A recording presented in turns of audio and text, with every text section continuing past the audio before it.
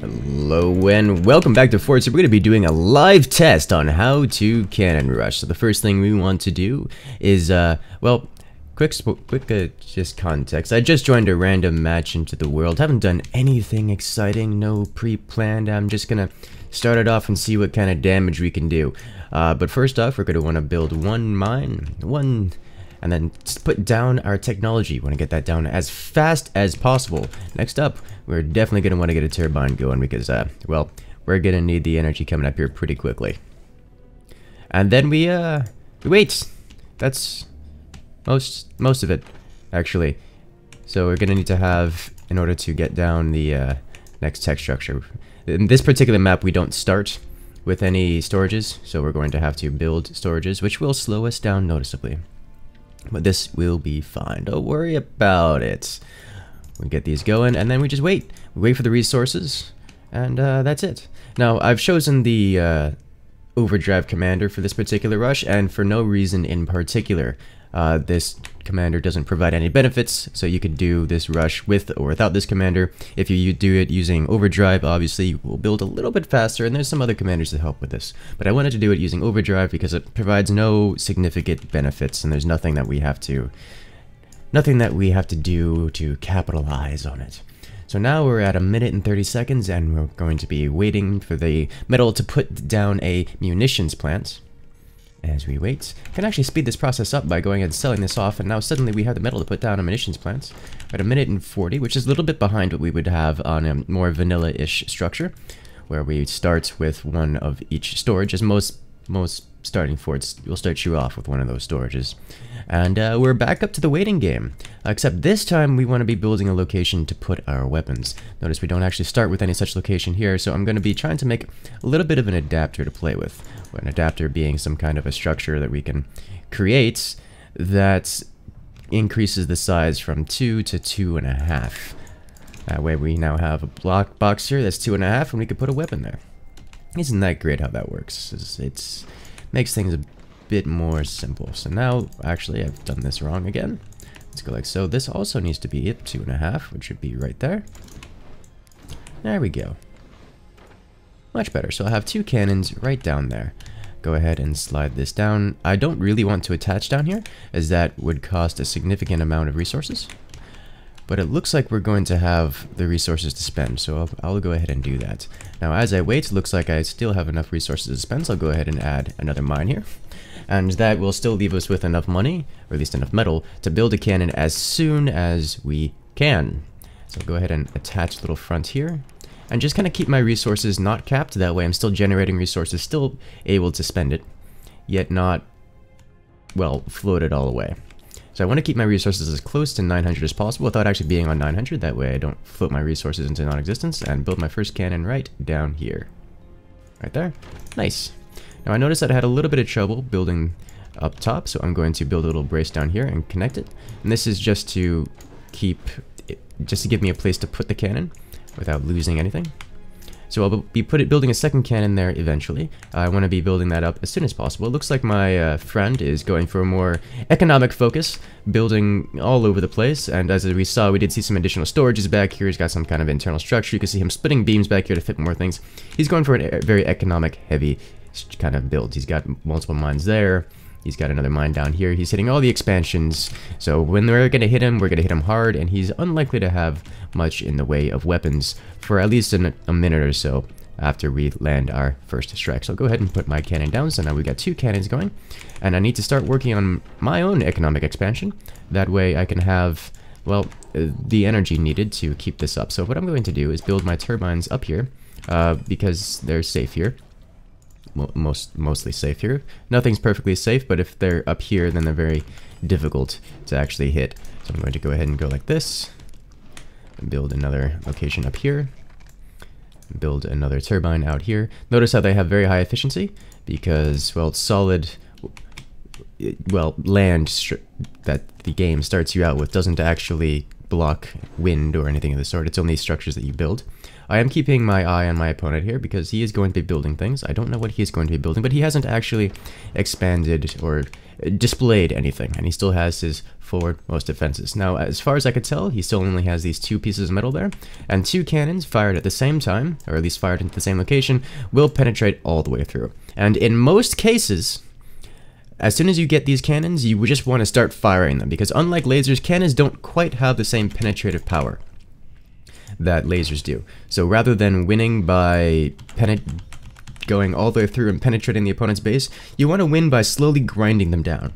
As cannons, you can't stop the damage they deal. You can only reduce the damage. You can mitigate some of it, but some of it is going to go through, so you can always deal damage to the opponent. And usually with cannons, you win just by grinding the opponent down until they have no more energy, no more metal, and they can't rebuild before you just blow them away with another round of cannon.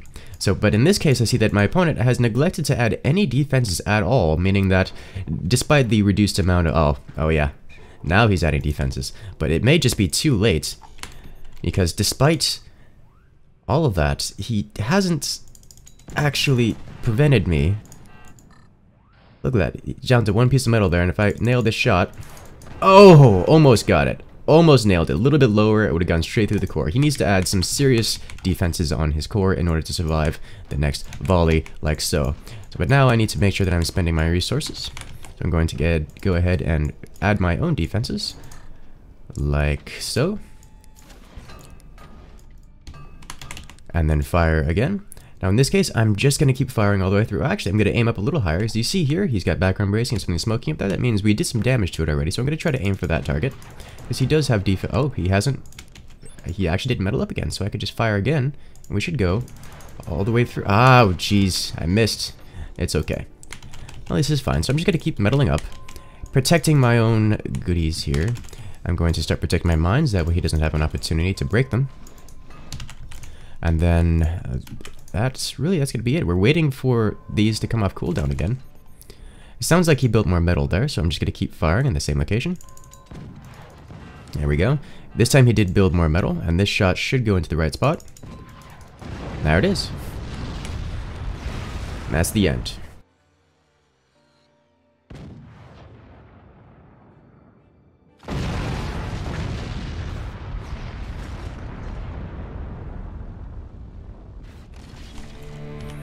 Alright, and we are off to round 2, entirely new lobby, entirely new players, and we'll be doing the entirely same cannon rush, but this time in a slightly more vanilla map. We're going to be kicking it off like so, building 1 mine, and then going over to the technology tree and putting this down as fast as possible. Notice that I have sold off this gunner and these metal for the same reason as last time, just to get it, just to get this technology out faster, and this time we don't actually have to build these structures, because like most vanilla maps, you come with one of them. So I'm just going to start working on my turbines. We're going to put this up to 2.5, and then split the beam so we have smaller struts to work with, which is good. We can fit more things in the same space, and our turbine is down, and then we are off to waiting for this technology to complete. So what I'm going to do is just build this right up here. I'll put my next technology right up here. I'm just covering it up just so that no one sees what's going on. Now is my time to check out what's going on over here. We have somebody who has spent an egregious amount of money connecting all of these braces to their foundation here. If you guys notice, let me show you the difference. Just building 1 brace like this costs 10 metal, 50 energy. Instead, connecting it down here costs not only that 13 metal and 66 energy, but an additional 50 metal and 400 energy. So don't do that. That's bad. That costs a lot of money, and if you're spending an additional several hundred metal before putting down your technology or working forward, you're going to be behind someone who doesn't do that. So whenever you see someone doing this, know that they've spent more money than you could ever, that they could ever hope to regain in the near future. So we're just going to be sitting on 4 mines once this is down, and back to waiting. Now cannons do not need an additional battery nor storage, any kind of storage device, this metal store or battery, in order to be placed. However, you need exactly the amounts of resources at cap in order to put it down. So we got to be real careful about this to stay as close to the cap, as metal cap, as we can without actually floating, because if we start floating metal, then we lose a lot. We lose a lot of metal. And at this point, we just gotta wait. In fact, just to try to show you how hard that could be, I'm just gonna not build my defenses and wait until we hit metal cap, and then just keep myself at the metal cap without floating resources. Now, usually it's always better to have those resources down earlier. Like right now, I could wait to put that down to show you guys, but the sooner we put down another turbine, the better. And I'm just gonna wait for this to complete, and the moment this is done, we're putting that cannon down. Keep in mind that it is already 2 minutes and 30 seconds into the match, and we are almost ready to put down our cannon. Cannons take 2 minutes to complete. We're starting to float metal because we hit that cap, so let's go like so. Start branching out a little bit, try to stay close to 900 without touching it, and cannon is ready to, our munition plant is ready, so let's go ahead and put this down. Placed, so now our cannon is placed, and we are going to be waiting for the next available cannon. We want to get 2 cannons up before anything really kicks off, because once things start kicking off, they kick off really hard. So in order to put the next cannon down, we want to be building it up here. The cannon will be placed on top of these wind turbines. Notice I have built really tall here, so I'm gonna build up a little bit just for stability reasons. Keep in mind, we are playing very risky with this, but it looks like we can get away with it. So the sooner we get this out, the better. Now, heavy weapons usually don't come out before 4 minutes, 4 minutes 30 seconds, so as long as we have our defenses up by about 4 minutes and 30 seconds, we'll be fine. We have another 60 seconds before that hits, so we'll be okay as long as we can put this down and then start defending ourselves against the same weapons that we intend to attack. Alright, so we'll go ahead and put this here. In a few more seconds, we got another 20 seconds or so before this could be, before we get the metal for this. Don't worry about floating energy, you're going to have enough energy, there's no way to stop that float without unreasonable expenditure. Let's go ahead and cover that up. And now we really need to start defending ourselves. We do not have enough of anything in front. So let's go ahead and lean this back just to stop all of that from leaning forward and start layering the armor here. I want to get another turbine and layer all of that armor. Now what I'm going to do is also this, just to double brace the bottom here, keep it safe. And I'll add a door on my cannons after I have fired them once. Looks like we have some additional doors placed over here, so we're looking at smaller weapons, harassment weapons, perhaps snipers and machine guns. My first cannon is ready to go, so I need to start opening fire and start draining my opponent of resources. The sooner we start this process, the better. I have missed. That happens to everyone. Don't worry about it. They know we have a cannon. They could start dealing with it. We'll build our door over here. Now that they know that we have cannons, they'll probably start firing at us. You can already hear doors opening on their end. I'm going to go ahead and... Ooh. And that... Oh, he has flak in there. Alright.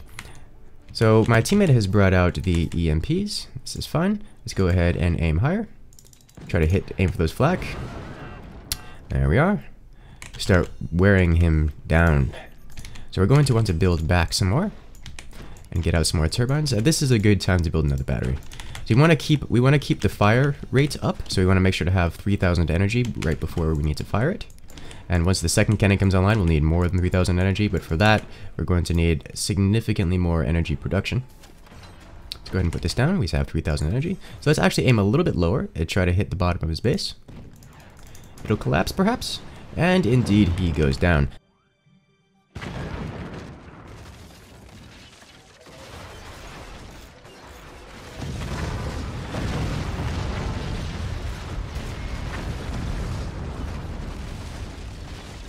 So now our second cannon is online, and for this guy, it looks like he's gone like full economy. He's got a lot of upgrades, so we're going to go ahead and take out his economy, punish him for doing that.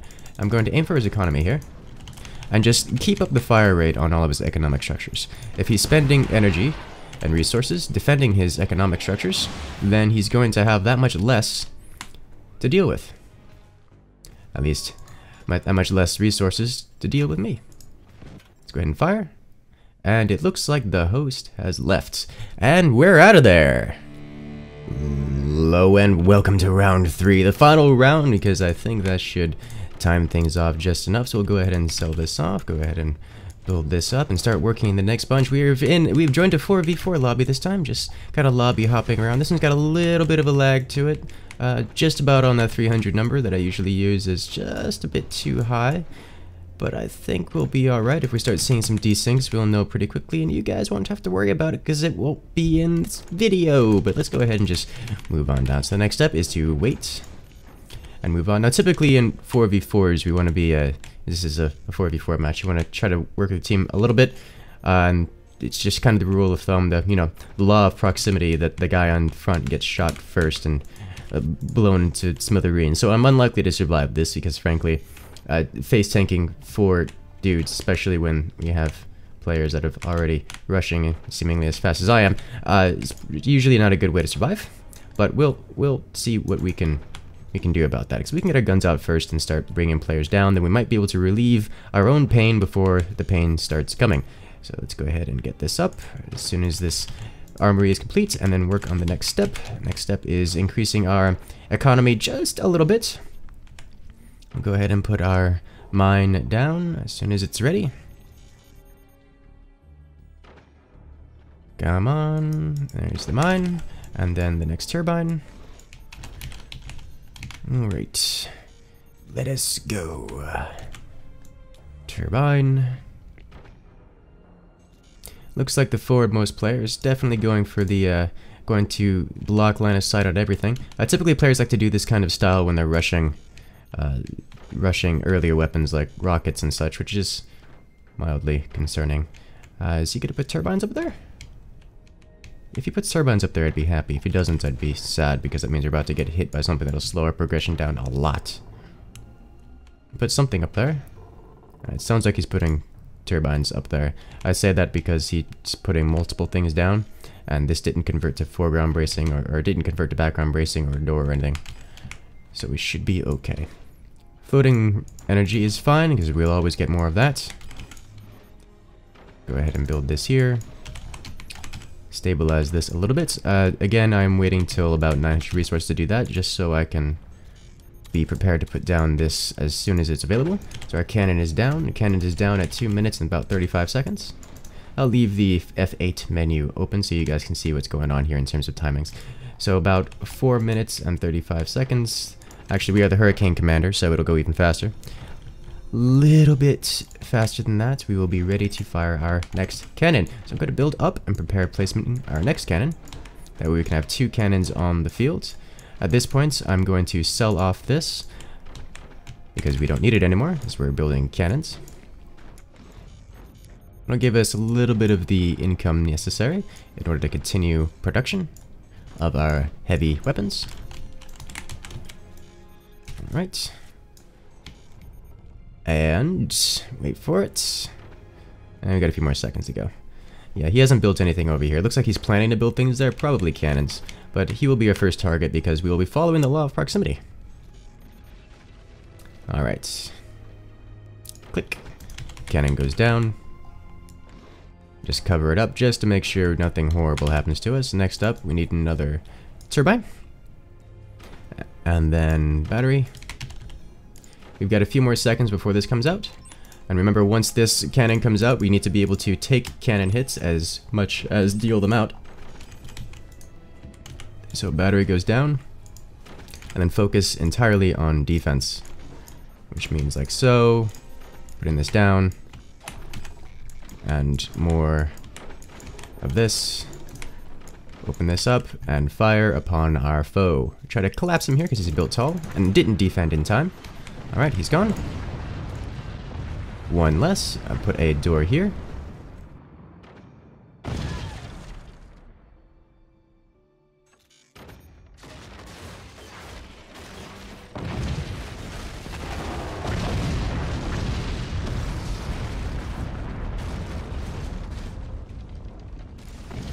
There we go.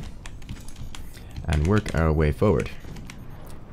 Looks like our teammate has also the same idea of using the cannons. Our commander ability, because we are Hurricane, gives us the ability to reload faster. Unfortunately, I don't have the economy, the energy production, in order to capitalize on that, so I'm just going to keep firing at our next opponents. I notice he has a couple background bracings up top and a lot of wood in front, so I'm not going to try to collapse him. I'm going to aim for his upper segments. Now, he did not have enough. Looks like he was doing a similar kind of rush, but focused more on economy. So while he did have a cannon down, he didn't have it ready to fire. The joy of going quickly. as we add more doors and continue to upgrade our potential. Now I need to add a second door on this guy real quick. Like so. And start working our way across. Looks like one of the opponents has missiles. So I have to be very careful about that. Now we have both cannons ready to fire, so I'll try to aim for the same location.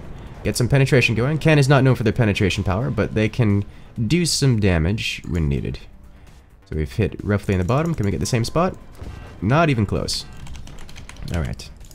Let's go like so. We need to start getting some missile defense as well. And to do that, you guys know how this works. We add a little segment on the front. And then gunners. We do not have Tanya's mod or any such wooden door mod, so that we want to have standard gunners just exposed.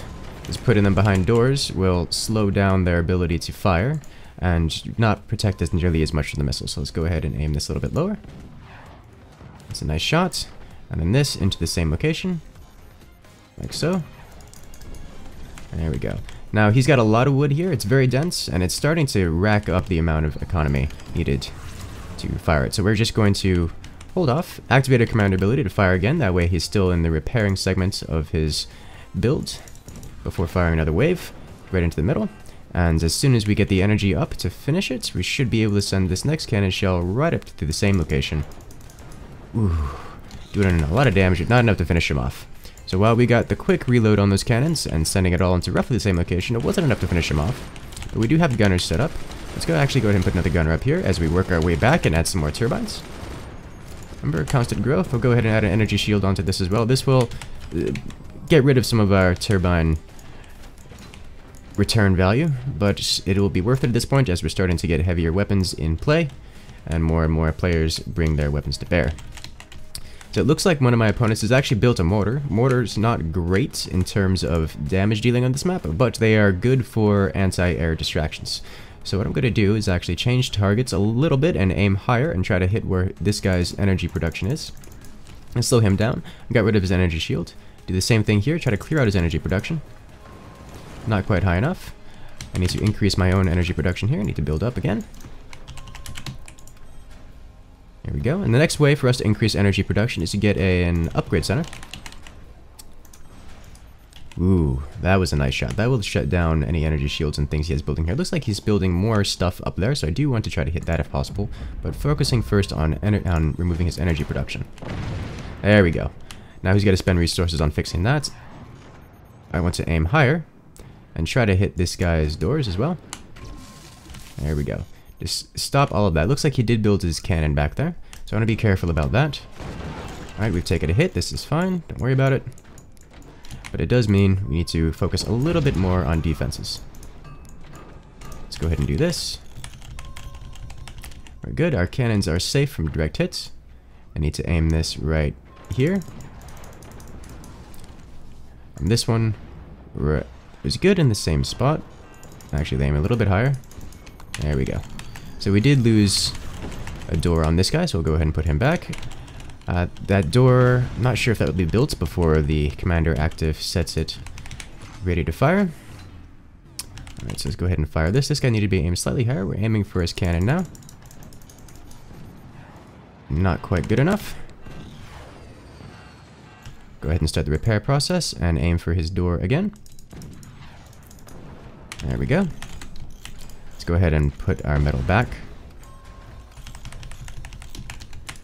Now, I do want to spend some of these resources. Once I get enough metal, I'll be putting down an upgrade center. This guy needs to be aimed noticeably higher, so we can try to hit his door on his cannon. There it is.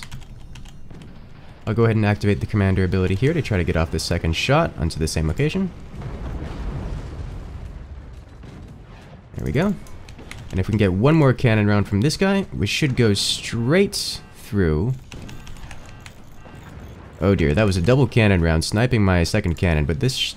I don't think I got it in time. Straight through to his cannon? There it is, straight through to his cannon, and causing the collapse.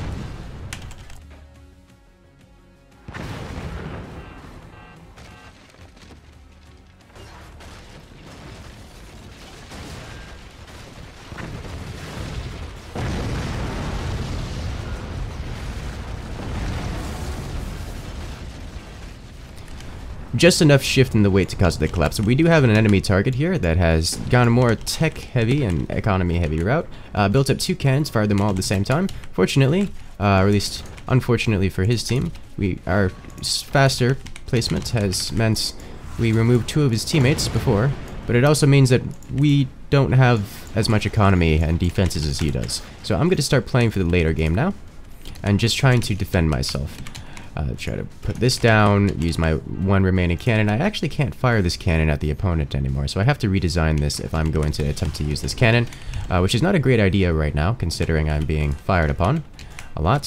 So I'm just going to build another turbine, try to redesign this up here, and not die horrendously to the other 2 opponents that are going to start focusing me down.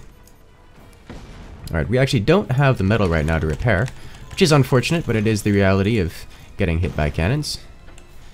I need to have... Actually, I'm gonna just... Because I can't use this right now, this cannon, I'm just gonna block it off entirely. I'm not going to get rid of it right now.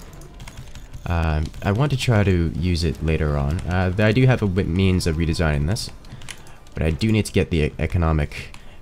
Well, the economy to do so.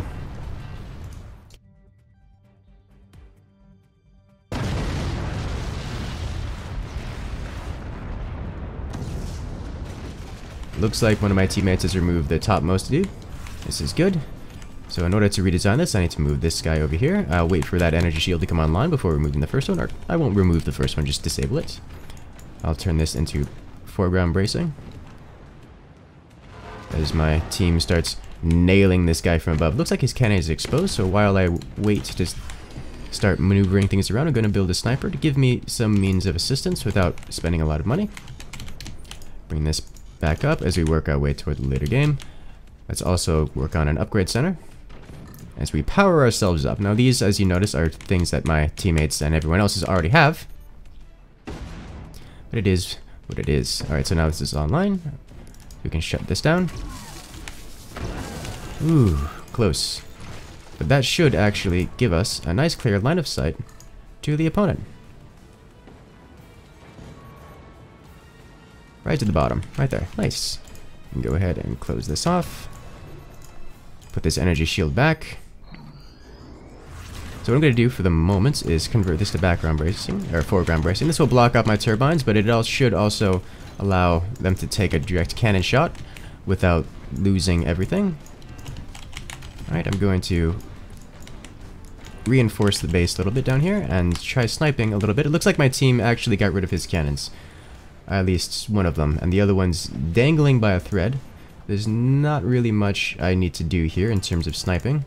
It just looks like my team is wiping out the last player, so I'm going to go ahead and convert this back into background bracing. Go like so. See if I can get off one more shot out of this door. Right to the center, right to the core. Very good, very good.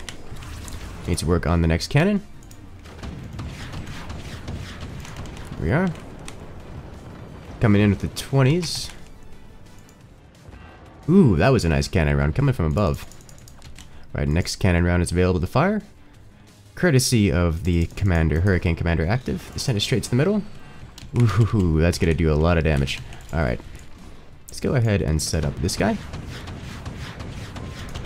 We are good. We can start upgrading these guys for better goodies. Actually going to hold off on the second upgrade so I can fire this cannon. Right to the center? Almost. Wait, will this one do it? Yes! There it is! Alright guys, that is your good old cannon rush. So for now, have a good one. Make sure to hit that subscribe button, and I'll see you guys later.